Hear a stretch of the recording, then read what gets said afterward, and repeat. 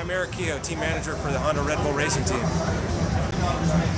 So tell us a little bit about the bikes this year. Obviously they for sure look a lot tricker than they have been in the past with the hydraulic clutch and some other little goodies.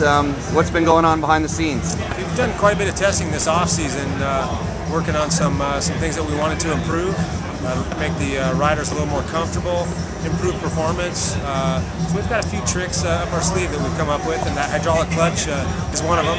And it seems to work out really good for the guys, and we're real happy with it right now. So we're here with Davey Millsaps. You got one of the trickest bikes in the pits. How does it feel?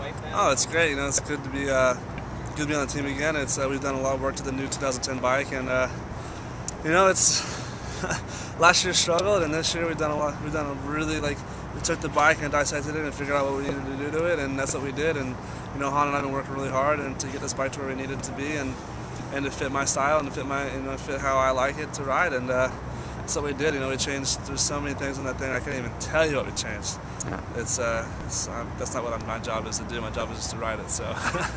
Yeah, Carlos told us about all the changes and stuff, but it's got to be a mental booster to know that your bike is where you want it. And yeah, no, for sure. It gives you that fight back that you know that you can do well. It gives you the eye of the tiger when you have a good bike that you know that can do good and you can do good on. So I'm pumped to be riding it. Carlos Rivera, range for Davey Millsaps, number 18. So tell us a little bit about Davey's bike this year. They seem like Honda's really kicked it up with the getting as close to his works bike as you can have without having a production rule. No, definitely we make some improvements. He's going to have a different clutch setup, which a lot of people be curious about it, and it looks really good, works, he likes it, so we're very excited, we're looking forward. Yeah, and there's a lot of buttons on the handlebars. Can you talk about those? It's just a normal buttons. We always have a stop button. The other thing is just a parachute button. Parachute. So, yeah. What's the biggest thing that a regular guy can learn from a factory mechanic? What would you want to tell the regular guy who wants to make their Honda 450 a little bit better? well, first of all, you got to go buy a Honda from the dealership, and then after that, you know, you can start working things, suspension. It's a 450. The engine is pretty strong, stock bike, so you know, I would recommend people just go and get the suspension dial-in for the weight and stuff like that, and engine, leave the engine department for last because there's plenty of power in the 450.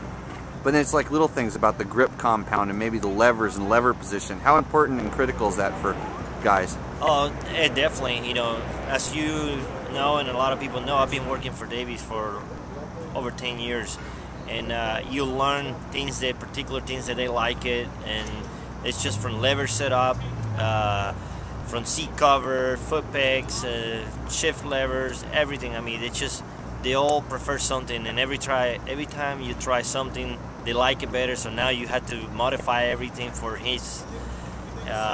It's amazing. I mean, it's so many things in the bike that you don't realize, but it just fit to the rider. A lot different than just slapping a pipe on it and going, huh? That's correct. Yes, it's more to that. Eric, what can the average guy learn about all the testing and stuff that you guys have done to get their bike all set up?